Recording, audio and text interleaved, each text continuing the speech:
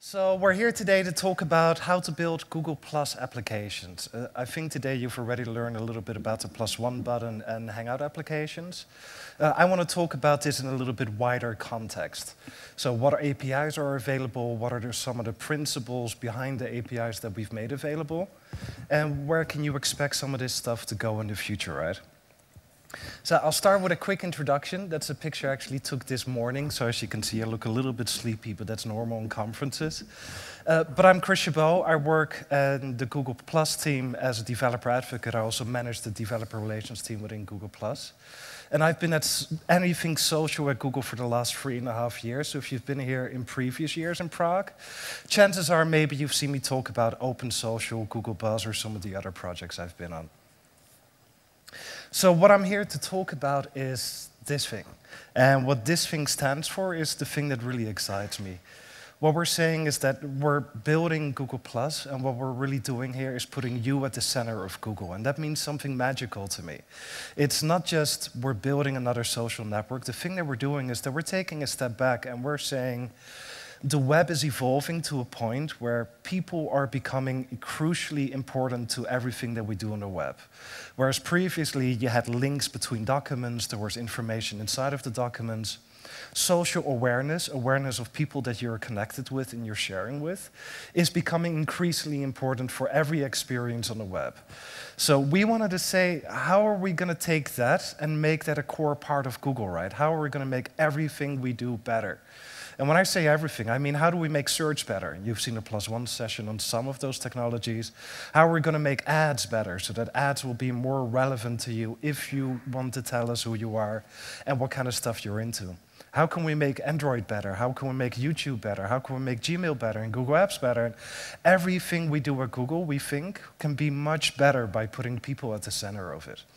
So that's why we have the +U nowadays in the toolbar there, because we're saying Google is becoming all about you. If you will tell us who you are, we can make Google that much more personalized and relevant and easy to use for you. So that's part of what we're talking about here today. So can I just see a raise of hands of who has used Google+? Everybody, that's awesome. So I'm talking to the right room then, that's beautiful.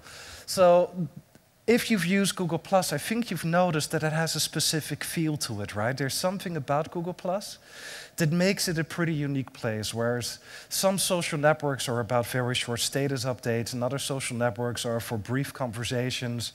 There are certain things that make a social network for what it is. And I kind of like what Google Plus does. There's a lot of things that go into it. It could be the larger input box when you're typing. It could be the real-time nature of how you see +1s and comments coming in the moment you've posted something there. There's something about the length of the comments as well that made it a very different type of destination than some of the other places on the web. I notice, for instance, that the things that the people I follow are posting there tend to be much longer. They have much more information in there. There's a conversation going on, and the comments that people are posting to it are in-depth comments to the conversation that's happening. It's not just, I'm drinking a cola today. No, it's actually, this is how I feel about politics. This is how I want to organize my birthday party. There's a conversation going on there. It's an inherently incredibly social place beyond just micro-blogging or broadcasting. And I think that's pretty magical. There's something to the DNA of it. So when we're talking about building applications for Google+, these are some of the things that are very important to keep in mind, because maybe you've built a social application already for another platform. And if you're like me, any engineer is very good at being effective. So you're thinking, well, I can just copy the application I made for a different platform, put it on Google+, and we're done, right?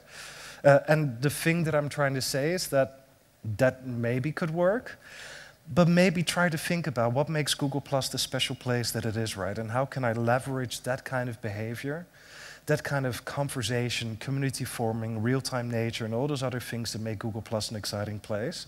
How can I take that and make my own application fit better within that model and the things that make Google+ a special place?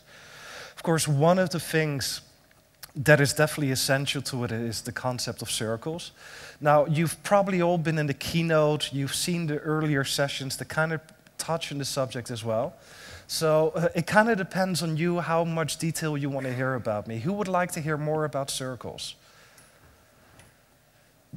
there's like, oh, there's about 50% of the room. So I'll do about 50% of my normal talk on circles then. So the thing that's really exciting about circles is that we said, sharing on the web is currently broken. Whenever you post something on one of the leading social networks, you're posting it probably somewhere between 200 or 300 of your friends. And all of those friends are kind of the same, right?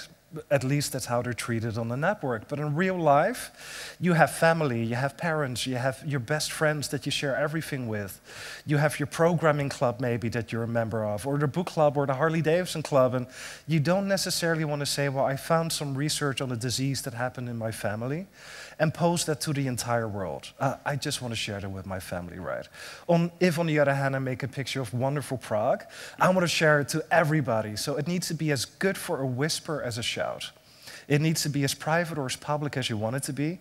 And we found that people are really getting that. About 2/3 of the content that's being shared on Google+ is targeted content, is private content. And that makes sense, because usually the content you share with a limited audience, that's the content that matters the most with the people that matter the most, right? So it's an incredibly powerful concept. And if you have some questions about it, come find me in the session afterwards, and I can wax poetically for hours if need be. The other thing that I noticed on Google+ is, because of all the things we just touched, the concept of circles, the concept of real-time communication and everything else that's going on there, Hangouts, there's something magical happening there. One of the things that always inspired me in history is that when you look at like new forms of art being invented, or even things like skateboarding or anything else that's revolutionary in our history, is often a group of people coming together and then learning of each other. Of course, there's always a competitive element going on of who's better at it. That's just part of human nature. But we're still learning together as a group, as a society. And that's one of the behaviors that I'm also very much seeing on Google+. And in fact, this is a picture of me on one of the photo walks. And the concept of a photo walk is that a bunch of people come together and say, wouldn't it be fun to go make pictures together? Go out to some interesting place and make some photographs. And this was with Trey Ratcliffe and Thomas Hawk and myself and a few other people, and we were doing the Stanford University. And we had over 200 people showing up there. And those 200 people, they were talking about gear, of course, and cameras and their preferences of what they like making pictures of. But the most inspiring thing is that even in one event, in one day, there were so many new relationships being built, so many new friendships. And there were so many people who said, I've never tried taking a picture of that kind of a detail. Or I've never tried to look at it in this light. And there are so many lessons being learned between all of the people there. And that made it pretty unique. And this was just one event. We're seeing hundreds of these events happening everywhere. And not just in photography, but we're also seeing it between female bloggers and female people in the IT world. We're seeing it with people doing yoga together in Hangouts. We're seeing it with surgeons helping people in Africa. We're seeing it in every community that's worth mentioning. We're seeing exciting things happening on Google+, where this model of communicating with each other, the real-time nature and everything else around it, makes this such an amazing place for people to talk to each other, connect with each other, learn with each other. So there's a magical thing happening. So that's the last principle I wanted to touch on before we move on to the actual platform part. That if you build an application that has something to do with community and connecting people together, that's very likely to be a very successful application for the Google+ community. So I hope you guys are still with me after that short introduction. And we're ready to move to the platform. But before we do that, I kind of wanted to start with a bit of a background of why are we building the platform the way that we are building it. And after that, I'll actually dive into the technology of what's available today. So when I wrote a blog post announcing the launch of our APIs, I started with this quote. It's one of my favorite quotes because it always stimulates my imagination of what's possible once you get started on a project, right? Google+ has been one of those projects. We said this is a field trial, it's limited, and we've only very recently opened it up for everybody to sign in. But the platform is kind of being developed in that way too. We're being deliberate, we're moving slowly. And of course, moving slowly in the Google world means that we're releasing new stuff every 2 weeks, so it's not glacial speed exactly, right? But we're still saying we're starting with a very careful baseline. And the reason for that is because, of course, we share the objective of we want to have a healthy, thriving ecosystem for developers where everybody can build applications and be successful on their platform. But we also said that looking back at history and the history of social platforms, there have been a few things that didn't necessarily work out so well. One of the things that definitely happened, and I don't know who here has built social applications before? That's a good few of you. And who here has built like applications for Twitter or Facebook or MySpace? Yeah, that's a good number still too. So if you've lived through that history, you probably know that these platforms, they started, here's everything. Here's every API call that we can think about, use it in any way you want to, and we're just going to expect good stuff to happen. But good stuff, unfortunately, didn't necessarily happen. I know that I was personally incredibly excited when Facebook opened their first platform in 2007 for 2008. And I thought this is going to change everything, right? But unfortunately, if you look at some of the historical things that happened on that platform and many others like it, is that they started with a completely open platform and then they saw some people taking advantage of some of the things. Or they weren't using it in the way that it was intended, or a lot of spam was created, or et cetera, et cetera. There's a lot of behavior there that wasn't necessarily the best behavior that you could use hope for the users.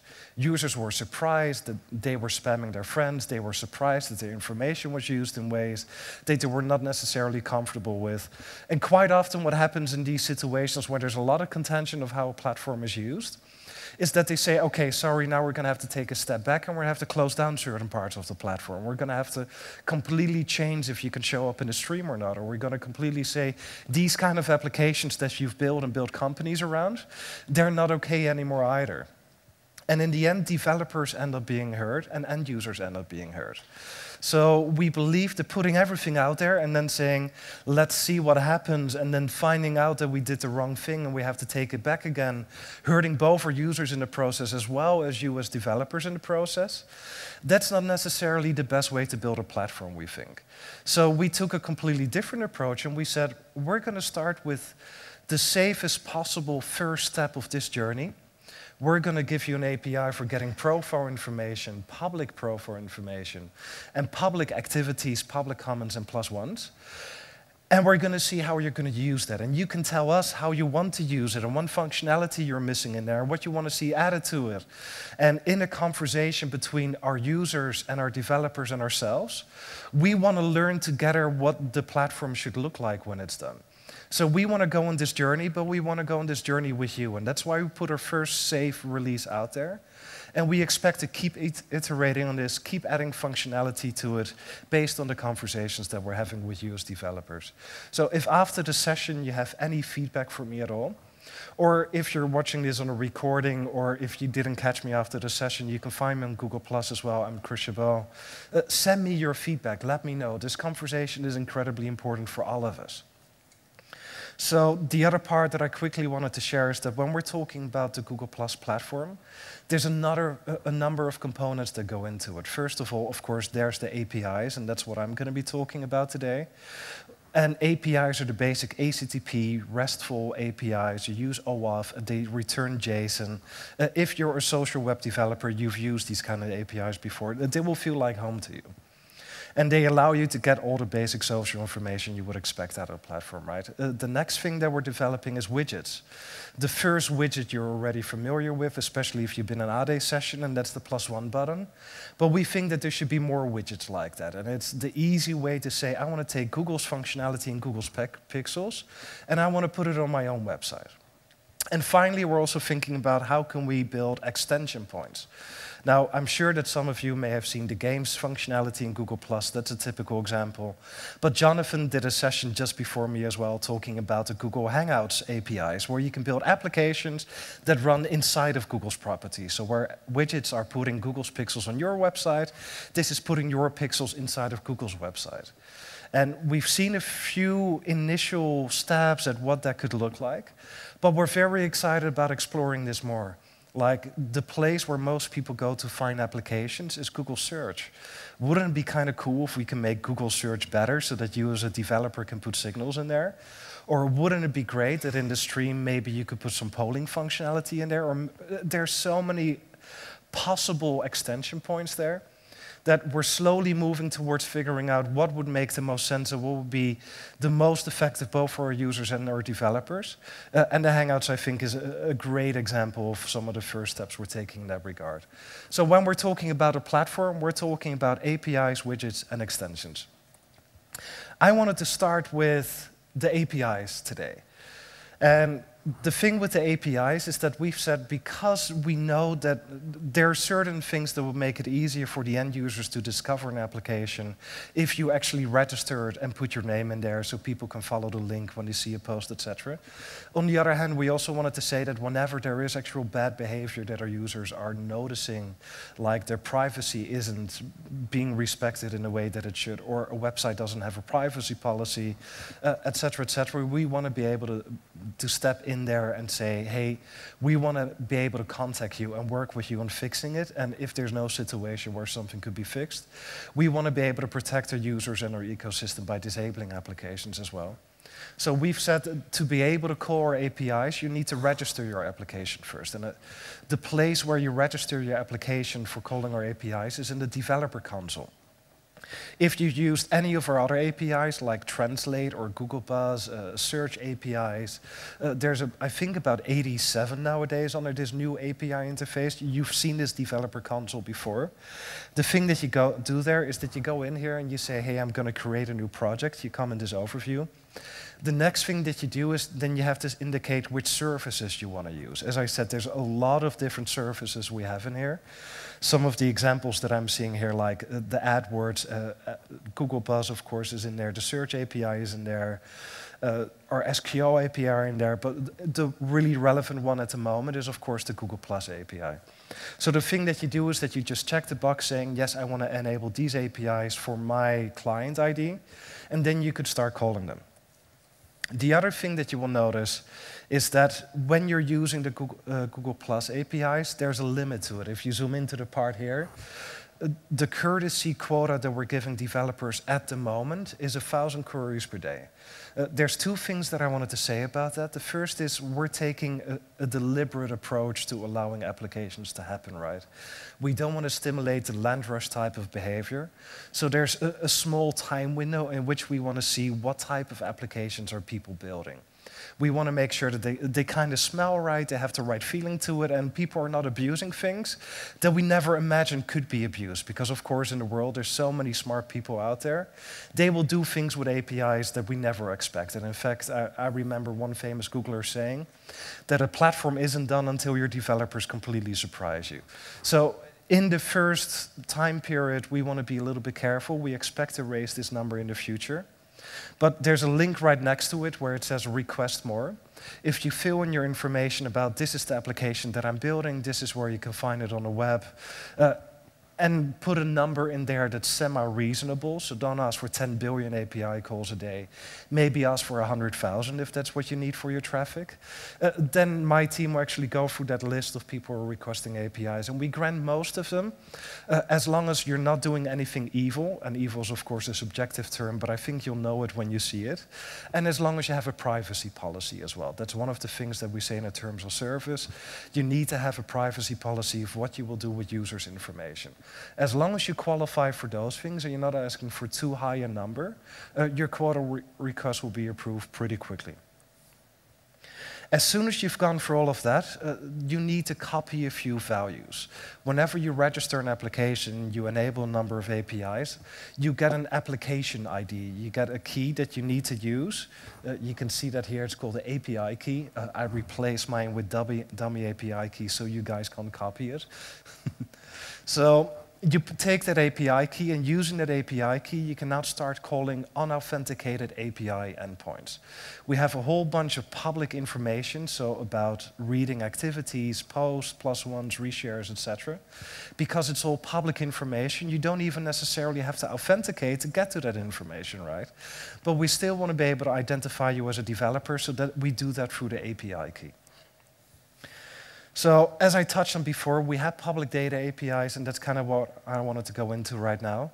The interesting thing that we're seeing is that there's actually quite a few interesting things that you can do with public data APIs already. Like most of the stuff that I'm broadcasting are updates about Google+, developer-related information, photos, etc., etc. Getting that information and showing it like in a blog or on a globe or doing a cool visualization or doing social scoring on it or the many other things that people are building. This is a pretty exciting first step, and even if it doesn't really do everything that you want out of a Google+ platform just yet, we are releasing new features every couple of weeks. So this is a great time to get familiar with the way that the API works and start prototyping some of the beginnings of your application, so that when we make the stuff that you're waiting for available, you'll be able to hit the ground running, right?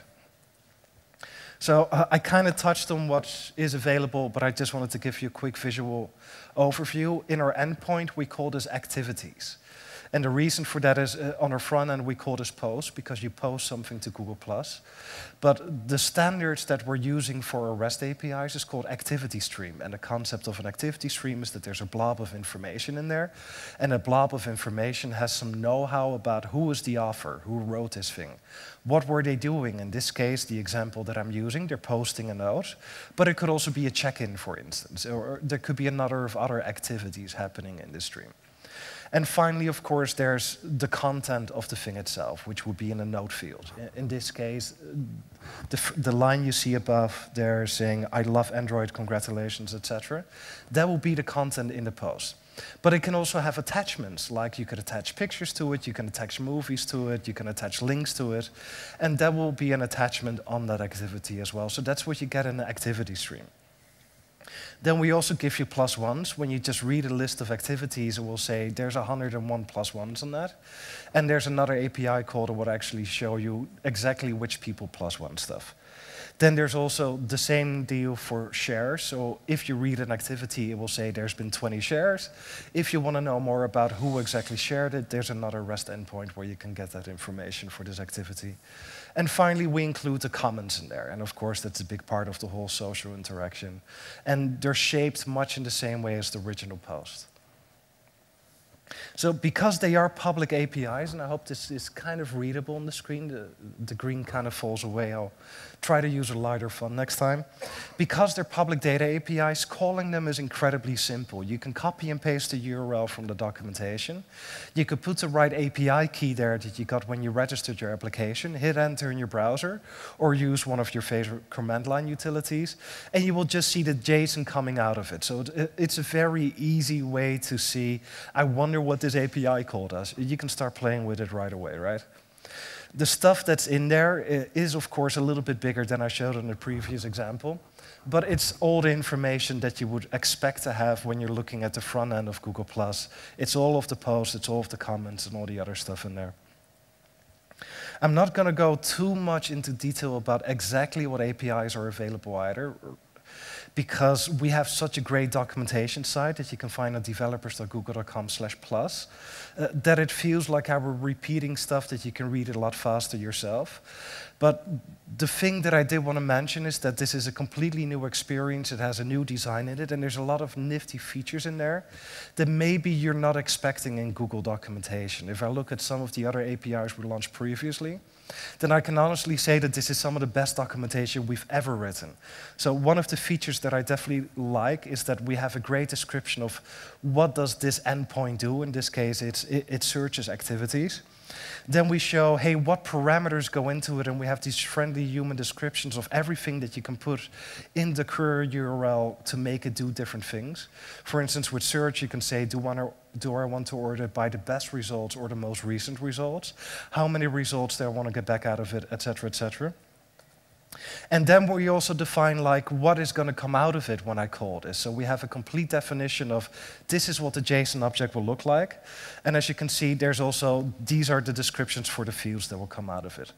The next exciting part is that we then have what we call an API Explorer. And that means that for every one of these functions, you can plug in a user ID of whatever fields are required to call this API. You hit execute. And it will actually just show you this is the result of that API call. And you can do that authenticated, you can do that the non-authenticated public APIs. It's such a nice way to actually get like that Fingerspitzengefühl for how an API works before you even start coding. And you can see like what information is there, what should I keep in mind in the design of my application, etc. I know that I, as a developer, really appreciate getting that feeling for an API before getting started. Another feature that I think is really nifty is that one of the things we did completely differently with the Google Plus API and a few APIs before that is that we said APIs at Google right now are, well, to be frank, a little bit of a mess, because we had some APIs that were JSON, some of them were GData, others were XML, the other ones were SOAP. The authentication mechanisms they used weren't always the same. Maybe the terms of service weren't even compatible between them. So we said we want to build a new API infrastructure, and we are going to call that the discoverable API. The thing that makes it discoverable is that you download one of the new API clients, and there's a long list of them. There's 6 programming languages that we support. So chances are that it is available in your favorite language, if, of course, your favorite language is Java, Ruby, Python, PHP, C#, and JavaScript. Am I forgetting something? Sorry? Yeah, .NET. Yeah, I said C#. That's kind of the same world, right? So there's a whole bunch of libraries available for your language, and what you do is that you create an API client, and you say, I want to start using this service, like Google+, or the SQL backends, or storage, or etc. And you can start calling those services with that API client. It's all discovery-based, so it will download a document, configure it itself for all the functions that are available, and just work. It's a completely new experience, at least if you use the Google APIs, right? And that really is an exciting thing to me, because it starts making Google this toolbox of useful features that you as a developer can use. You register your application once, you say, I want to use these APIs, I think Translate is going to be useful, search is going to be useful, I want to have social information in there, and I want to have SQL storage as a backend. You can start using it in your API client. It's a very nice system. The other thing that we're doing is that we're building starter projects as well, because even if you have great documentation and you have a library that's relatively easy to use as well, there's always some subtleties and nuances in there about how do I exactly get an OAuth token, how do I store it in a session or in a database, etc.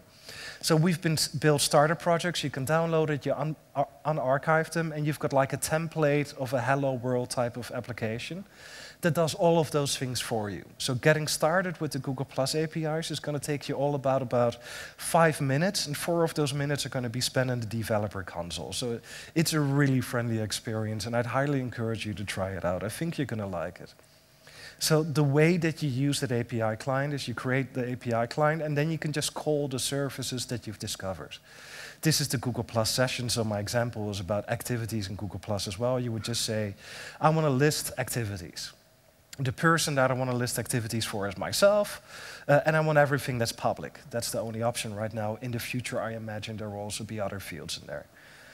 Then as soon as you have those activities, you can iterate through them, and you can do anything with the results that you can like. You can show the headlines on your blog, you can use it for your data analysis, etc., etc. Exactly the same code, but then in Java. Of course, Java does take twice as much text. That's just kind of the language that it is. But it is completely the same concept. You create an API client, you request the list activities, and you do something with the resulting activity list that you got out of it. And the same will be true in Ruby, and the same would also be true in like Python, C#, and all of our other languages. So I'm not going to bore you too much with these code samples, because there's too many languages that we support.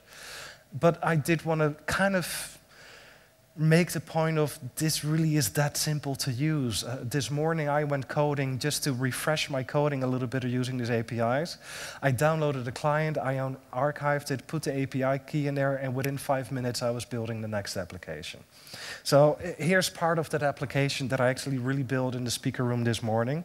And I said, well, I haven't used search that much yet, so I want to build a search front end that just shows me everything with GDD CZ in there, because that's the tag that we're using today, right? So it took a few lines of code. The lines of code where I want to include the library.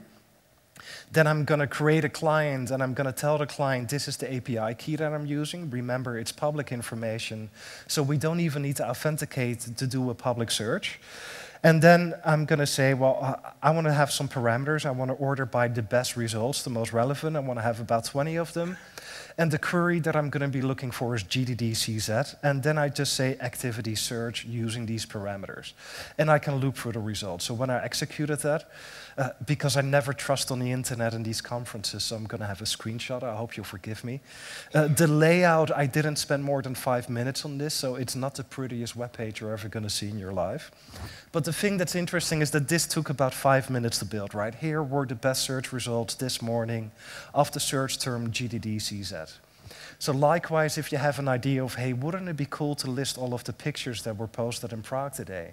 Or wouldn't it be cool to build an application that would show me all of the hangouts that are currently happening in this group of people? Or wouldn't it be cool to build an application of whatever where you want to use search functionality?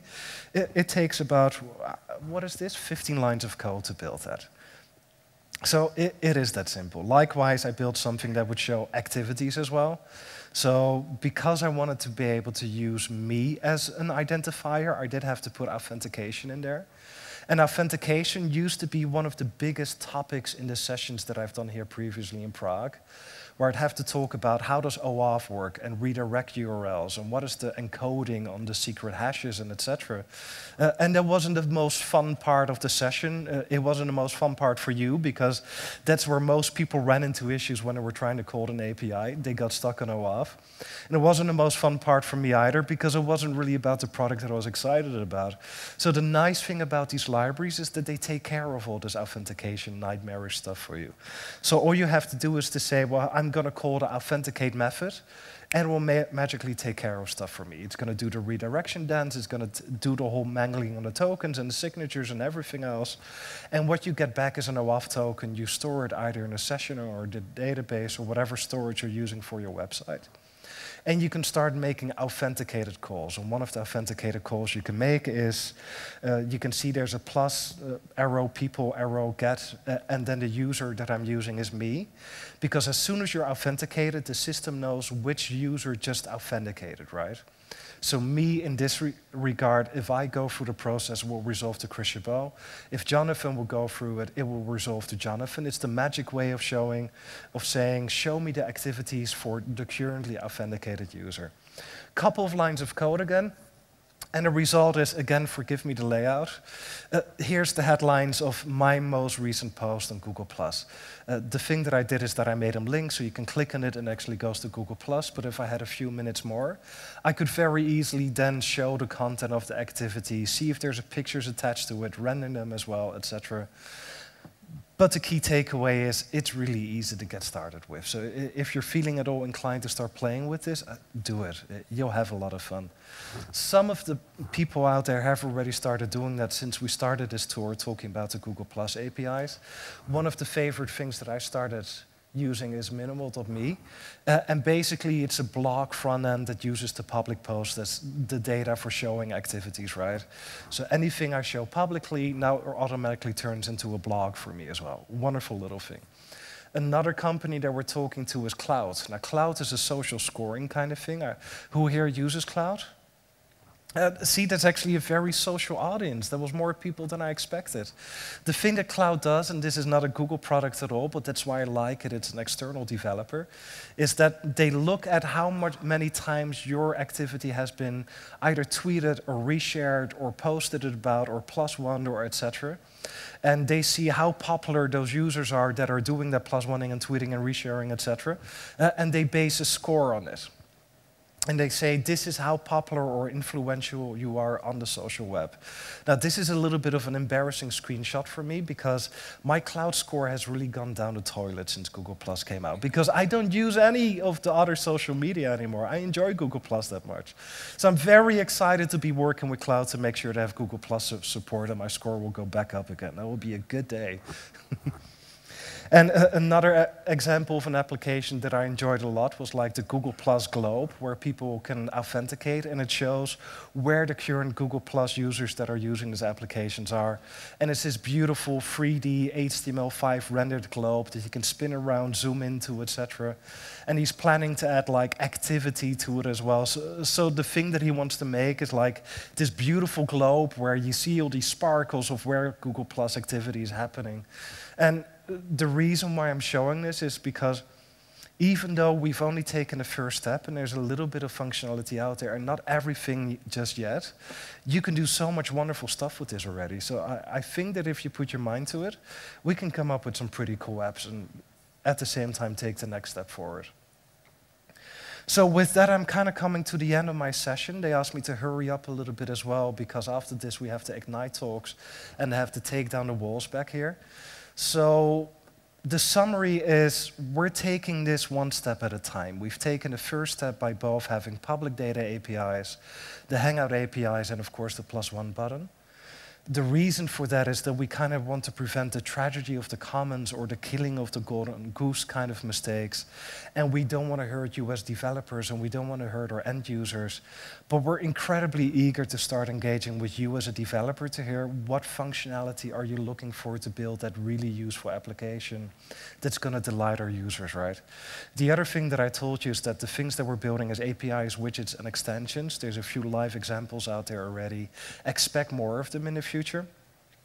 And finally, I gave you a brief overview of all the technical details behind the API. I didn't go too much into detail, but if you have any questions, me and my colleagues are on the mailing list or on Google+, and you can find me afterwards in the session as well.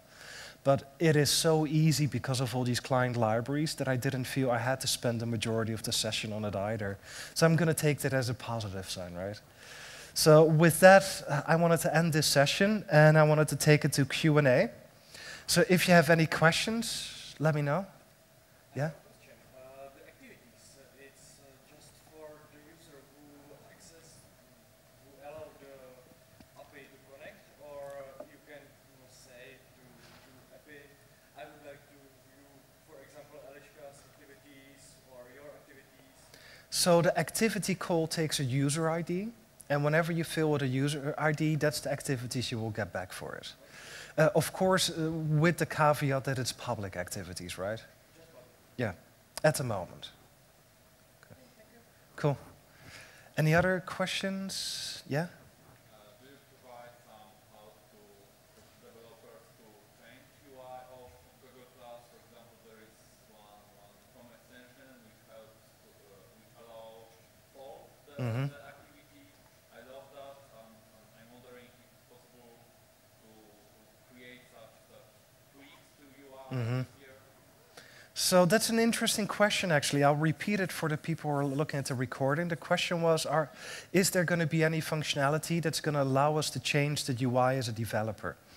And the reason why I say that it's an interesting question is because on the one hand, I fully recognize the power you would have to be able to change the experience to your own liking, right? But on the other hand, as I said in the intro, there are certain things that make Google Plus the place that it is, right? The length of the post, that's definitely one of the things to go into it, the real-time nature, the width of the display in there. There's so many things that make Google Plus the place that it is, the DNA of the social network, that if we would strongly encourage complete customization of the experience, maybe some of the conversations wouldn't flow as naturally anymore. Maybe you would write incredibly short Google Plus posts because your user interface looks different than mine, and I would write really long ones, and we kind of get desynchronized from each other. We wouldn't be in the same social environment. So I don't know if we'll ever allow it. I can't rule it out for sure, but I do think that there's definitely a few things that we have to ask ourselves is what are the limits of this kind of customization to make sure that the Google Plus experience is still very much the Google Plus experience. Does that answer your question at all?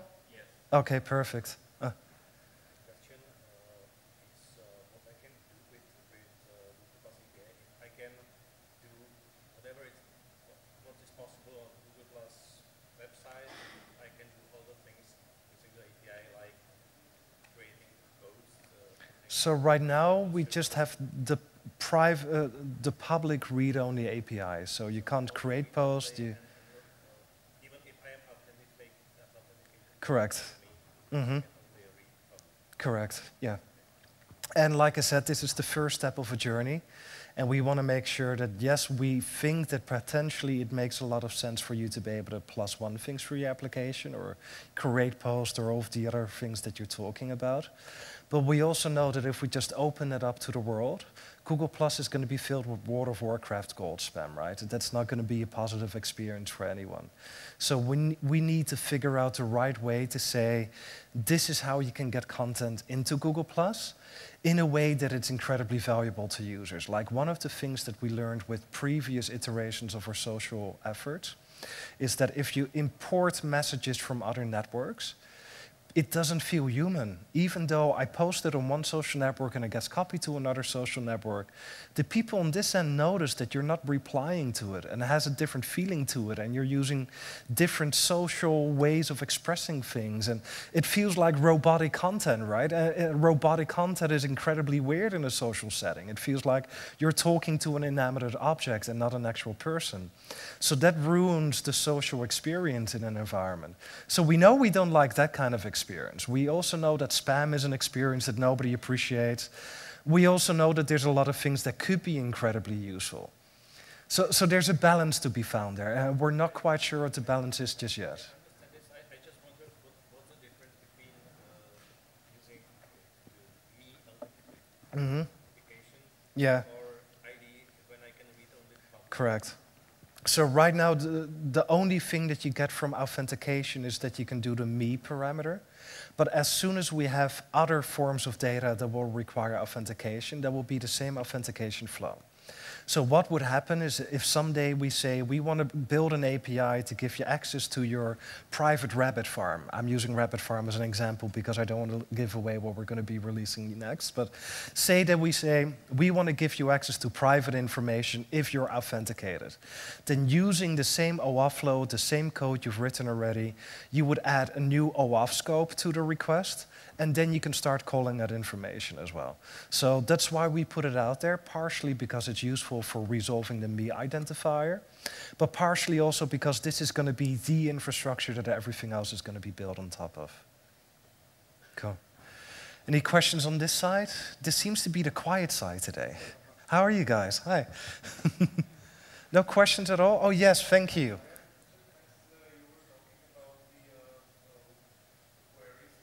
Mm-hmm.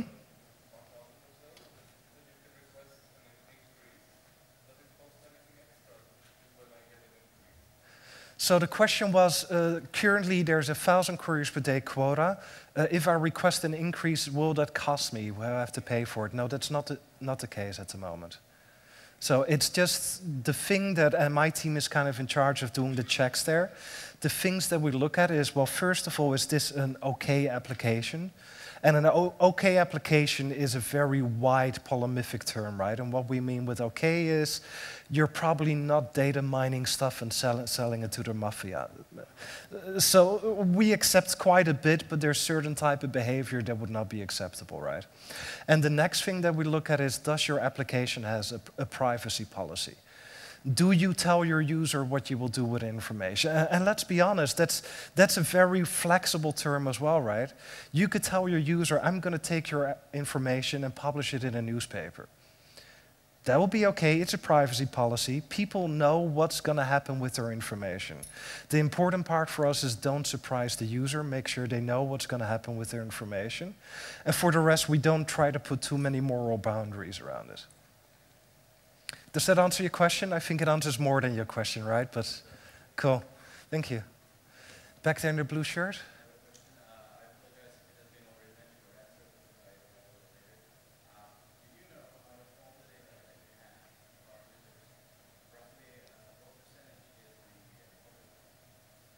So what percentage is public?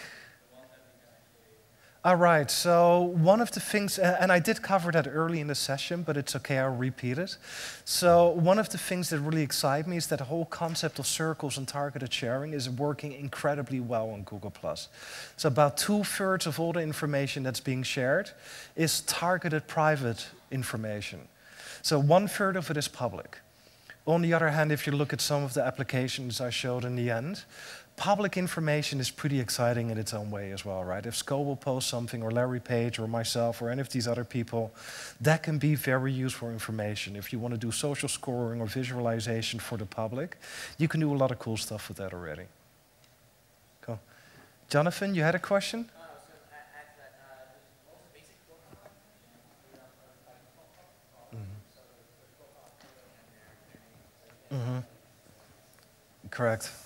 Yeah. Oh, I thought you had a question. What a shame. But thank you, though. Up here?